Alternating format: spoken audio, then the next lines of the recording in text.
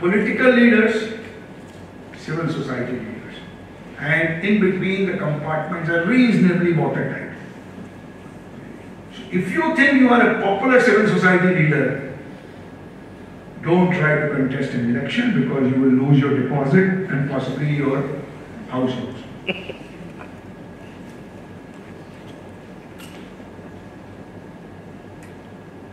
What it implies that in the minds of the citizens, the spaces are different. If we are confused, it's just too bad. Number two, the aspirations of people, particularly young people in India today, are at a different space. They want the government to be accountable, etc., etc., but more than that, they want to be themselves.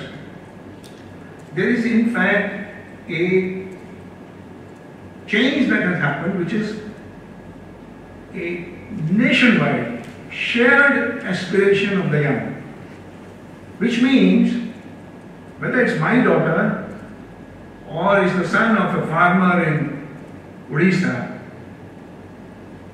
where they want to go is similar. Their destination is similar. Their starting points are different, but they don't distinguish between destinations anymore. 900 million of them have mobile phone, and the cheapest smart mobile phone is available for 1600 rupees today. Don't have to invest in iPhone 5 or 6 or whatever. That's all irrelevant. So,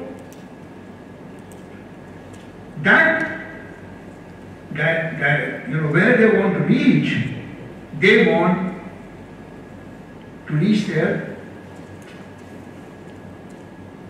with dignity, with self-respect, and they don't want to reach there with doles, with subsidies, with treatment by government officials and service providers which push them down, saying you are scheduled caste and Dalit and Muslim and poor and all this nonsense. They don't know. Narendra Modi picked up this sense. And throughout election, that's what campaigning he was saying. And that's the support he got.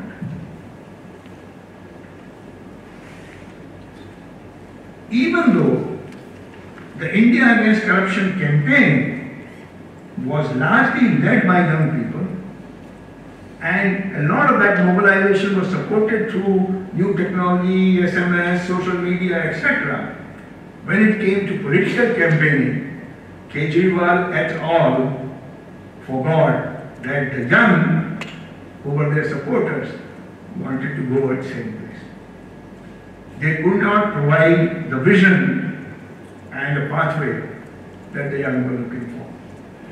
So, while you opposed, you could critique, but when you sit in governance or aspire to sit in governance, you must propose, and if your proposition resonates with the people.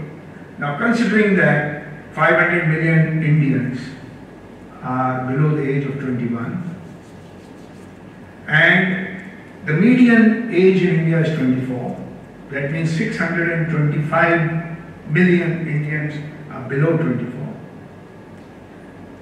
They are all the products of 1990 and later. They don't have a history or a memory of that. For them, or the previous era is what you read in history books occasionally and pass your exams. So they are looking for a new way of organizing their life and their society around themselves. And I think the leadership of Aam Aadmi Party could not connect. So just as civil society organizations like PRIA were surprised when in December 2012, on the issue of rape of that woman, the Nirbhaya case, spontaneous protests took place on the streets of Delhi and around the country. I I think the political formation of Aam Admi Party as a protest movement had its fingers on the pulse of the young, but as a party missed it, which reinforces the notion I am taking in front of you, that these are two different domains. They must intersect, exchange, engage, but what works here may not necessarily work there. So if you are standing on a citizen action space, civic space, guard it well, engage with the political space, political parties, institutions, but you cross over, you may confuse yourself and certainly your supporters. As one of the consequences of this, of course, is that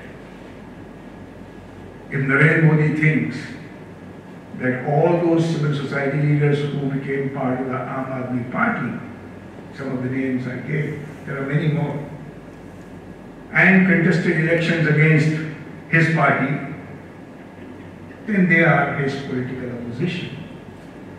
And